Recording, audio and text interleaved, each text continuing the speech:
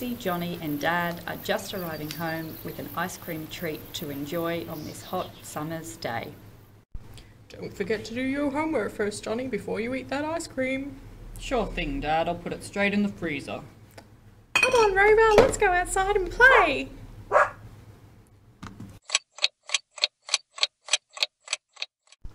It's time to have that ice cream now, kids. Yay! Yum, I can't wait. Uh-oh, I forgot to put mine in the freezer.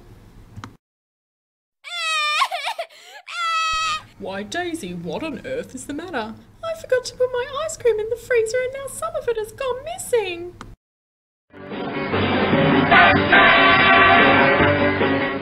I've heard your ice cream has gone missing and I'm here to help. Tell me what happened. I left my ice cream out and now some of it has gone. Now Johnny has more than me. Let's take a look on the scales. Both ice creams still weigh the same. Wait a minute. I think I know what's happened. Let's take a closer look at the particles that make up the ice creams in their current states. Johnny's ice cream on the left is in a solid state.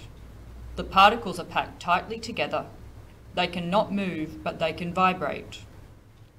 Daisy's ice cream on the right is in a liquid state. The particles are in contact with each other, but they can move and slide past each other. Both ice creams have the same number of particles. Therefore, their mass has not changed. Let's look at another example. We had 2 ice cubes of equal mass. One was kept in the freezer, while the other was left outside to melt. See how they still weigh the same?